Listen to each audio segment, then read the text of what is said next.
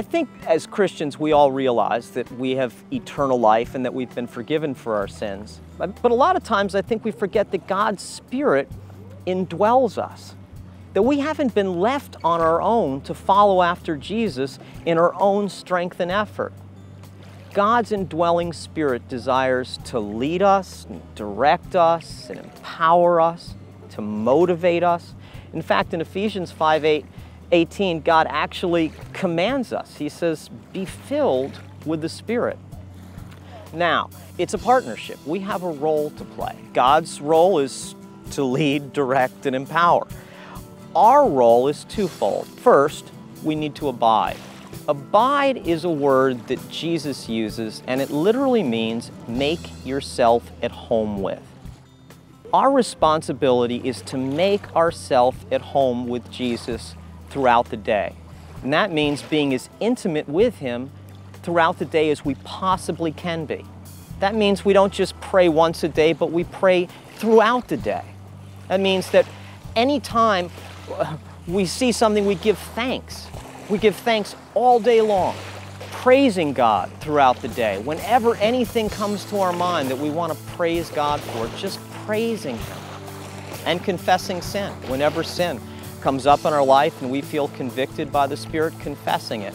As we give thanks and praise and confess and pray, we are staying intimate with God throughout the day. We are abiding with Him. And as a result, the Spirit is fully free to empower and influence us. The second thing is reliance. If you've ever noticed people walking around continuously with their water bottles or a cup of coffee, what they do throughout the day is whenever they have a need, they take a sip. It's kind of a reliance mechanism. If they're lonely, they take a sip.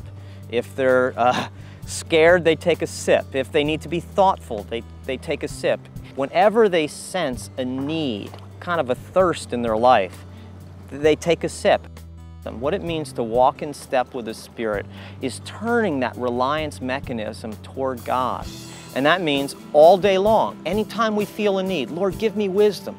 Lord, I need strength right now. Lord, I don't know what to do. Lord, give me direction. As we do those two things throughout the day, relying on God all day long, abiding with Christ, staying as intimate as we possibly can with Him. As we do those two things, God's Spirit is able to lead and direct and empower us. I wish that you would come back to the surface and breathe the air and leave it all down in the down below. Let it go, let it go, just let it all go. Let it go, let it go. Well, we talked about a lot of things here, and I want you to be able to remember what we've said. And so think in terms of this metaphor. Think about breathing, okay? Just think about breathing. So we inhale and we exhale. We confess and we rely upon God's Spirit. And just like breathing isn't something you do once a day, it's all day long, so too this. All day long, inhaling and exhaling. Whenever there's sin, whenever something that comes up that disconnects you in some way from the Lord, it is exhaling, confessing, and inhaling, trusting God's Spirit to lead and direct. Now, at first it might seem just a little bit awkward, but trust me, within a short time it'll be as natural as, well, breathing.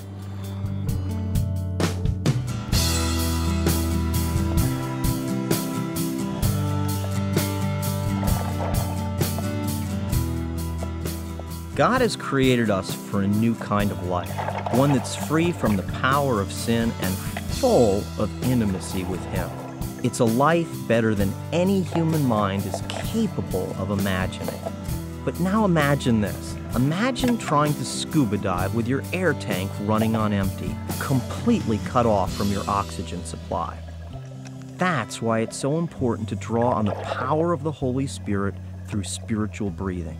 Without it, we're cut off from the spiritual resources we need to live the Christian life. The sheer weight of our own sin and human limitations overwhelms us. It crushes us. But as we're empowered by the Holy Spirit, He can take us to wonderful new places we never even knew existed. All we have to do is breathe. When you breathe in